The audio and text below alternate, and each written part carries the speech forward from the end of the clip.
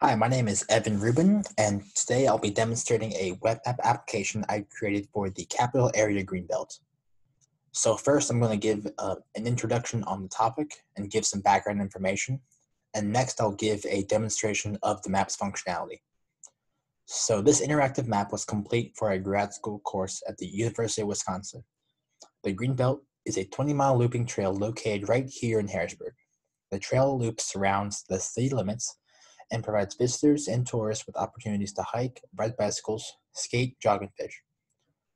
While parts of the trail are shared with roads, most of the loop itself is on its own dedicated path.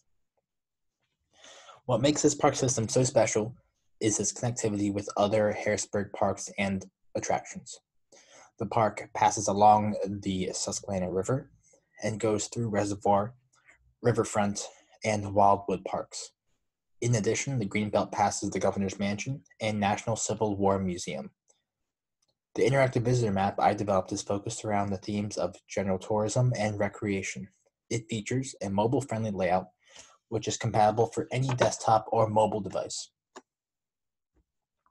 The site was developed in Leaflet using Carto, PostgreSQL, HTML, Bootstrap, jQuery, and several other Leaflet plugins. The data for this project was downloaded from PASDA, Dauphin County Open Data, and OpenStreetMaps. There is also a user submission element, which allows users to submit their own data to the project.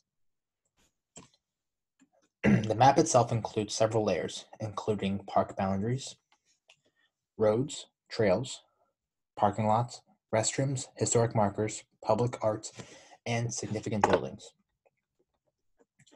We also incorporated a mountain bike trail.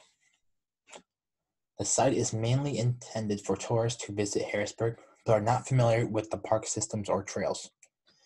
The first aspect I want to demonstrate is the device location function, which is shown right here on with this red dot and pop-up.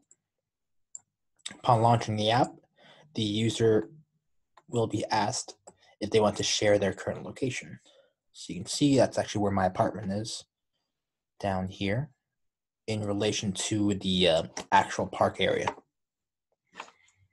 Next, we'll move to the top right corner, where the user can toggle from map to satellite view.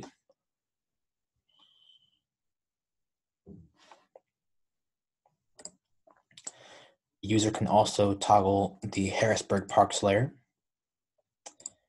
the actual park features layer, and the mountain bike trail layer, which is located right down here in red. Each of the park features and trails feature a unique pop-up, which gives some more information on that particular feature.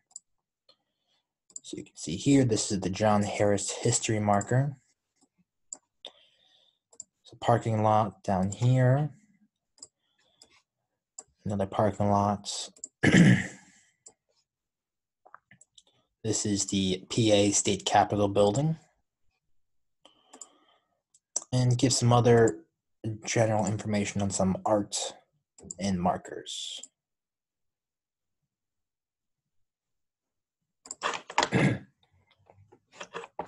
So next, we'll move over to the leaflet sidebar. This features the rest of the map's functionality. This sidebar features 5 main tabs. The main tab, or the home tab, features some background information on the park itself and includes links to the main capital area Greenbelt websites and the City of Harrisburg website as well. So as you can see, that link send us to the Capital Greenbelt website here, and the other link send us to the City of Harrisburg websites. We also included a filter park features tab, which allows users to filter out specific features, whether it's restrooms, parking lots, public art, historical markers, or important buildings. As you can see, we also included a half-mile buffer, which displays features that are within a half-mile of the user's current location.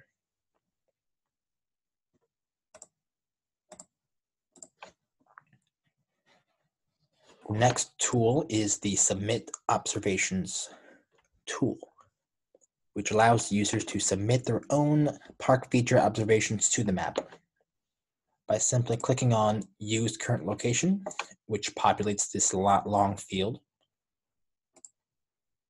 or clicking a point.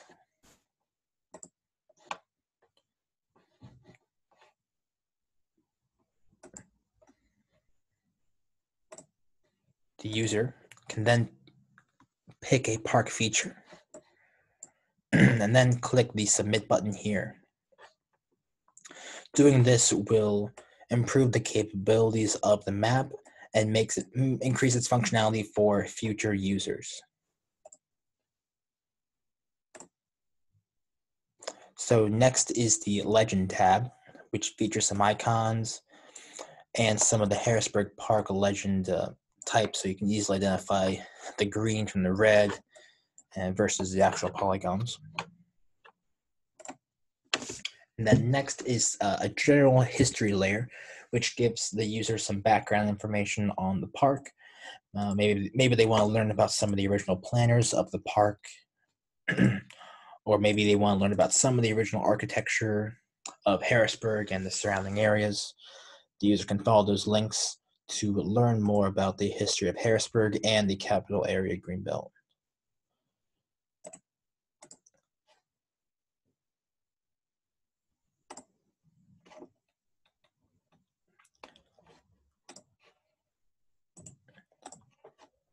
We also included a link to the Get Involved page.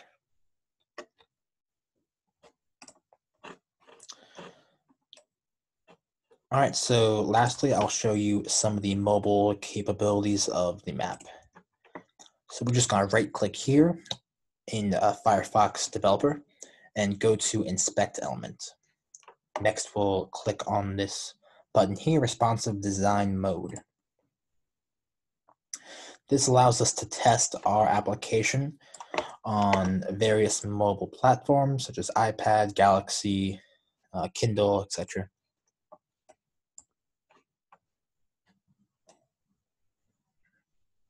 On an iPad, as you can see, the leaflet tab still expands, everything still expands.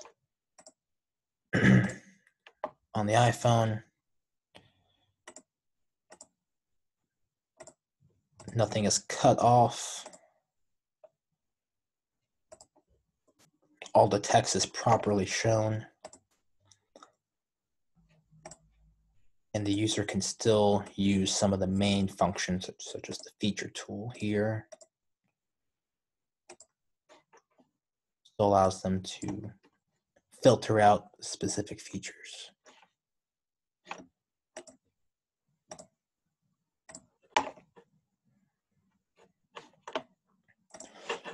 All right, so that concludes my demonstration of Project 2.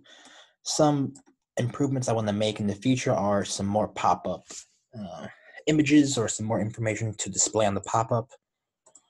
I also want to display some more information, maybe include some more tabs here, and include some more links, and also maybe improve some of the some polygons here. Maybe make these a little more detailed to match up with some of the background base maps. And also to include a color coding aspect for the mountain bike trail. So as you can see here, the mountain bike trail shows the name of the trail and the difficulty level. So that one's an intermediate level. I think